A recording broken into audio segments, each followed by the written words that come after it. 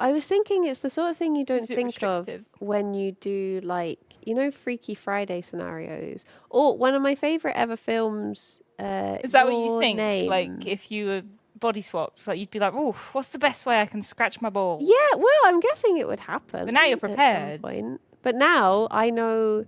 I mean, I know the hand actions. I've never like. Can you show us the hand actions? Okay, well, one of are these suitable for Twitch? Am I gonna get us banned? There's no balls. I don't know. I mean, this is going to be a very bad Unless bit for there's people something who you are could use listening for in. balls. So I can try and Gengar. Gengar?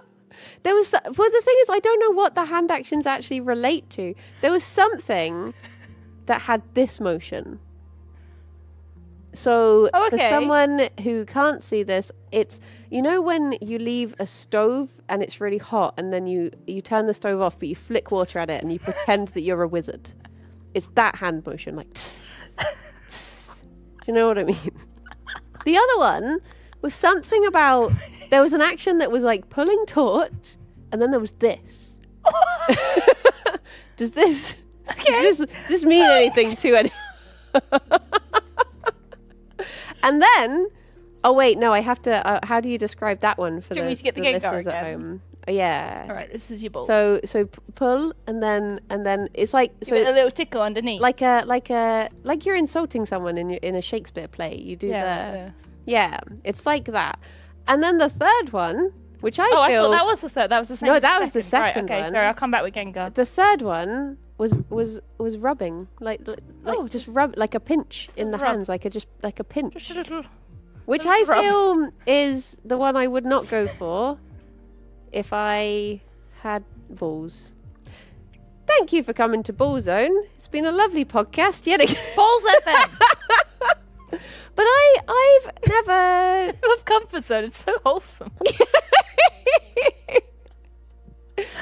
Yeah. Well, nobody can say we're not an educational podcast.